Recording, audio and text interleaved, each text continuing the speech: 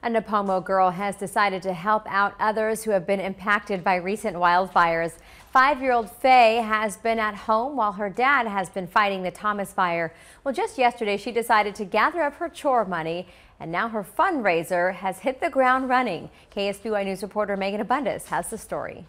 Kylie and her daughter Faye have been at home while husband and dad Johnny Seagraves fights the Thomas fire. And he's been gone, pretty much all fire season with the crews. When Faye heard of the recent loss of a firefighter on that same fire, she asked if there was any way she could help raise money to buy presents for his children.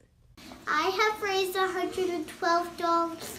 That was just yesterday. Now 5-year-old Faye has raised more than $3,000.